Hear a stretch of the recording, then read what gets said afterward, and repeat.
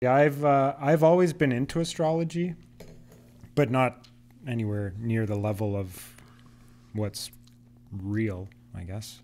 But I was, even being young, I'd be opening this. My dad always got the Saturday Star, and I'd flip it. Barely would The I ever horoscopes and read stuff. much in a Yeah. newspaper, except the horoscopes was one of the things I read. I'm not even sure why. I don't know if it was like I felt I resonated with some of the content they would come out Mm. with, and like, is that even? Is that even? There's so many. There's only a few words in that. And like, how do you really sum up Yeah. what millions of people are born in? Though that, how many days are between? Yeah, I mean, horoscopes have been around for millennia, really. So there's a lot of valid taking. There's a lot of information that you can get from horoscopes, but most people look at their sun sign horoscope, which is what they do, because most people look at their season. So they want to know, I'm born in April, so I'm an Aries, or you're born in December, so you're Sagittarius. So most people are looking at that. That is definitely more generic, just because it's not as personalized to you. But a lot of times, if you do get a little bit more into astrology, and not everybody's going to get into astrology more deeper than just knowing that I'm born in this season, I'm probably an Aries, or I'm probably a Taurus, whatever, right?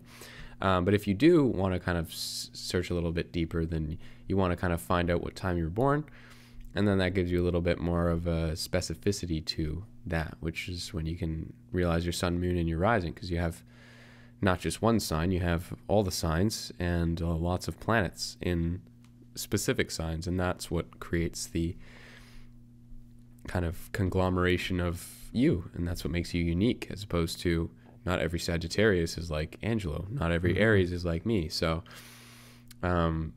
that's what kind of creates the specificity. So a lot of times I instruct people to look up their sun, moon, and rising, which you can do online for free. You can go to astro.com and type in your birth date, all your birth information. You have to know what time you're born, though, to really get specific in that. And then you can look up your horoscopes. When you're looking at your horoscopes, a lot of times people tend to resonate more with their rising or ascendant signs. They're generic, yes. That's kind of their design, because most people don't know their astrology. Most people don't know that there's anything more to astrology than your sun sign.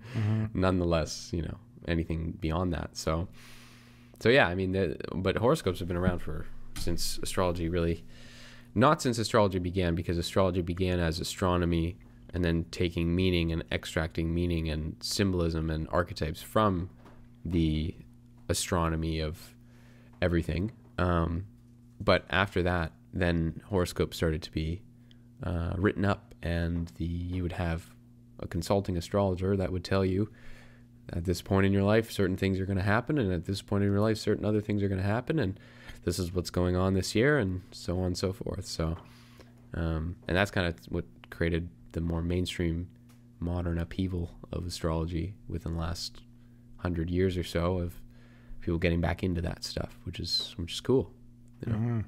It's good. Helps me pay my bills. So generally speaking, and I don't know if you're able to give a general answer to this, but because every newspaper is different. Let's say like a generic newspaper horoscope. What does it get right, and what can it generally leave out? Well, it leaves out most of the specificity. Like, if a newspaper says, Aries, you could get a good business opportunity this week, it's like, okay, but I could get a good business opportunity any week come to me, and I could do that. So on one hand, you could say that's pretty generic and, yada, yada. It's not very specific. That being said, when you start to learn more about your astrology, you start to learn what's called the big three in astrology, which is your sun, your moon, and your rising sign, or your ascendant. And you start looking at horoscopes with those three signs. You start to kind of get more of a feel for that. So it feels more specific in that way. So sun signs are supposed to be generic, because it's kind of supposed to be things that almost everybody could resonate with.